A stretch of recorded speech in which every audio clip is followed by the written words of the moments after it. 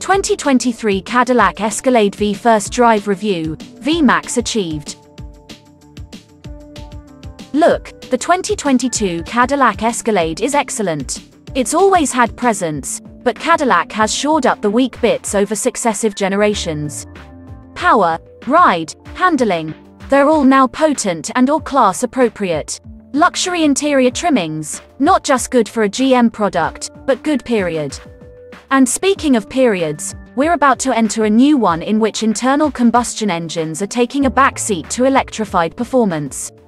To highlight the Escalade's transformation into the vehicle it always should have been, now comes the version many of us have always, and loudly, wanted, the 2023 Cadillac Escalade-V. We just drove it in long wheelbase ESV trim, and oh boy, it's something special. What V stands for, this 8-cylinder salute to excess, a 6.2-litre behemoth breathed upon by a 2.65-litre TVS supercharger that pours on 10 pounds of boost, creates a 682 HP Inferno underhood, more than the already staggering figure provided by the CT5V Blackwing's related powertrain.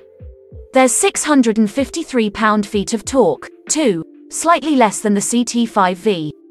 These are barbarous stats, at the hairy edge of good sense and societal responsibility, and the vessel that contains them is a massive slab of steel and aluminum that strains the asphalt at a claimed 6,407 pounds, 190 pounds more than the short wheelbase model that we'll drive soon.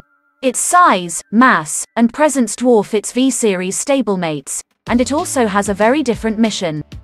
The V and Blackwing V versions of the CT4 and CT5 aim to please their drivers. The Escalade-V aims to awe the driver and passengers and their neighbors and onlookers and nearby wildlife and, well, just about anything else with a set of eyes and ears. It's the most powerful full-size SUV around, and it never lets you forget it. This is something to brag about, Escalade product manager David Schiavone said. What will Escalade-V owners brag about? How about its 0 to 60 mph time? That's the first thing that comes to mind when you're in an SUV measuring contest, right? No disappointment here, as Cadillac claims the Escalade-V ESV we drove will rip to 60 in just 4.5 seconds. The incredible thing is, that's not enough for entry into the elite tier of quickest accelerating SUVs, but for something this massive there's no shame in where it lands on the list. The lighter short wheelbase model is a tenth of a second quicker. The fact of the matter is, the Escalade-V is quick, and feels it. Boot it and the big Cadillac surges off, surfing on a fat torque wave that starts way down low, achieving some high double-digit speed before you realize you should probably back off. But there's not much drama beyond the burly noise emanating behind you and a vague sense that something rather extraordinary happened. Without the context of, say, saguaro cacti whizzing by, it might seem anticlimactic.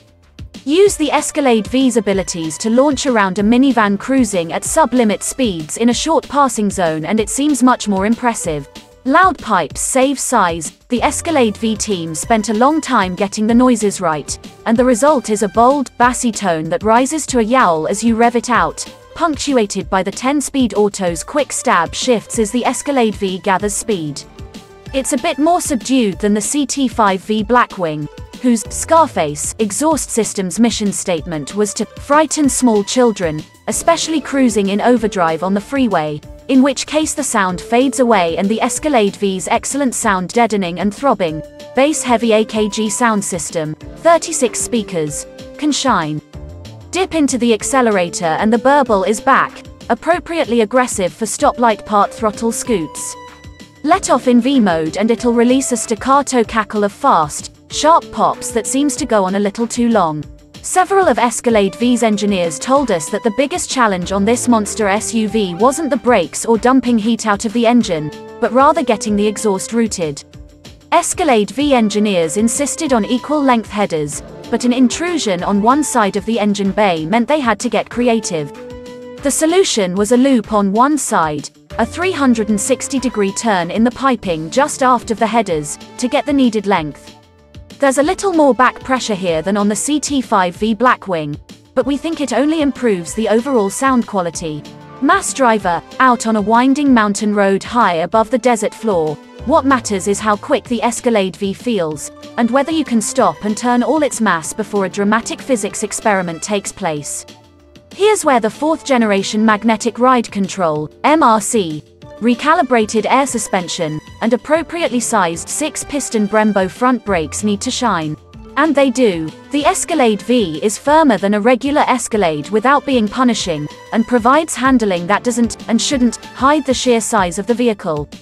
It feels secure and confident at entertaining velocities. That's no small task. A well-calibrated steering system helps immensely, with noticeable gradations in effort between drive modes. There's no artificial heft to simulate sportiness here. Just smart, direct, accurate steering that provides a surprising amount of predictability and feedback.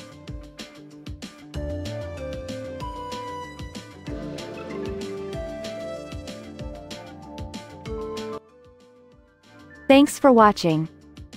Drop a like, leave a comment, and don't forget to subscribe to watch more videos like this.